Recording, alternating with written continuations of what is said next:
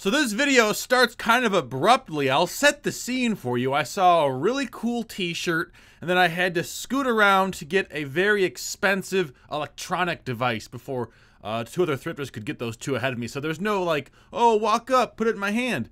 And the real reason I'm making this video is because at the end of the video, there's a really cool item that I didn't buy, but I want to talk about because it's just like, I think it's a unique thing. Whether how unique it is to be known, and I hope you can help me out with that in the comments. Just tell me what you think it is.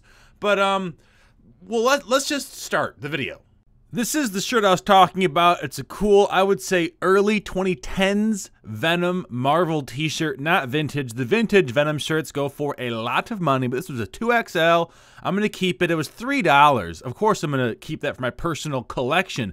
And this, okay, so this is what I had to grab and why I couldn't show it, because there was another thrifter sneaking along. And this is why. So it's the Panasonic DMR ES35 VS. This price right here, $270 about, that's on the lower end. If you FBA these, or if you just wait as a merchant fulfilled seller, you can sell this for 300 bucks pretty easily. They are heavy, they have a hard drive in them, and what they do is they'll take DVDs and VHS tapes, and you can take the video, as long as it's not copyrighted, off of one and put it on the other.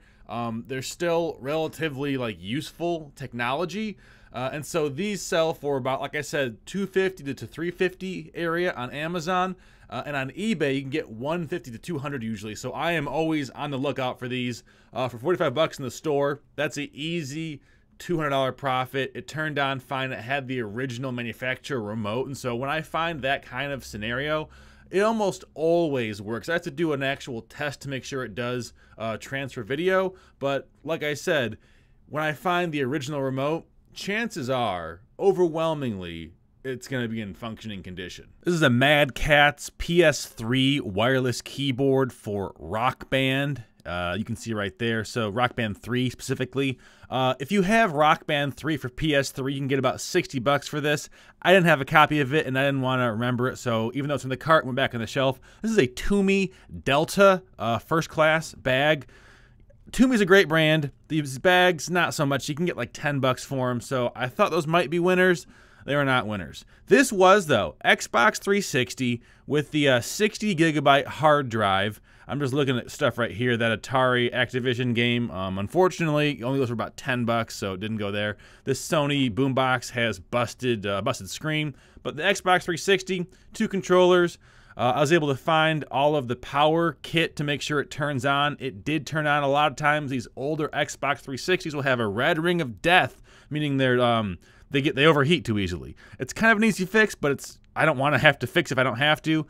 I found the cord, tested it, turns on, everything's green, everything's fine, so I bought that for 30 bucks. It sells for about $110 on Amazon. Next thing I saw was an Xbox 360 Guitar Hero wireless guitar. You can see on the back it says that. It says him. I don't know why it says him, but it does.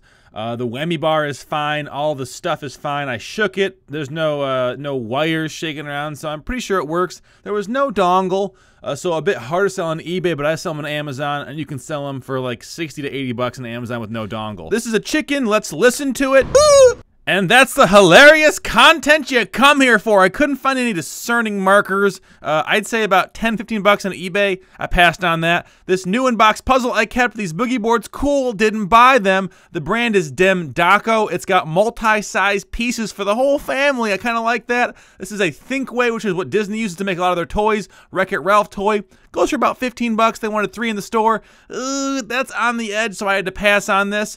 Pretty cool Thomas the Tank Engine piggy bank, but when I picked it up, no cork on the bottom, and no cork means no bueno. Time for the obligatory clothing rack scan. I'm looking for t-shirts, sweatshirts, anything cool. That is a not vintage Clemson shirt. I like the graphic, but it's just not going to go for enough money. This right here is the Russia 2009 to 2011 away jersey. How do I know that? I took a picture and I used Google Lens. Very helpful hack for resellers out there. I'm looking for more stuff, more flannels. Here's an LL Bean pajama shirt. didn't buy that. But I did find it's like green and yellow, and is that burgundy? Well, you'll see in a second. An LL Bean flannel. I own this in my size. What I paid online was 25 bucks for it. I paid $6 in the store. They go for about 35 bucks on eBay. Medium isn't the best size, but because it's a popular colorway,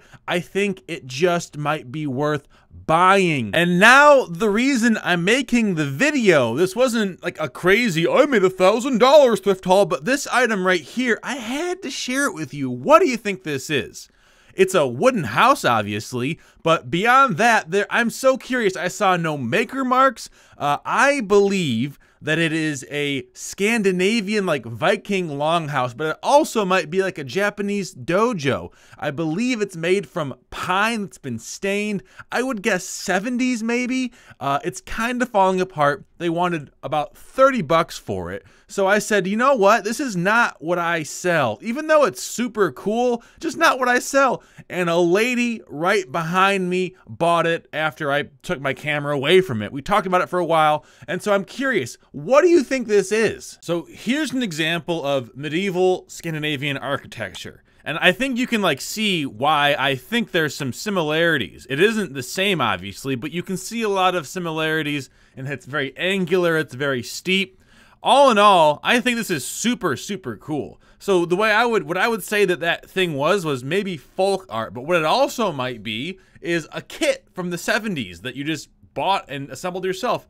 I don't know. Here is what like Japanese, a dojo might look like. I don't think it's as similar to this, but here's the kicker.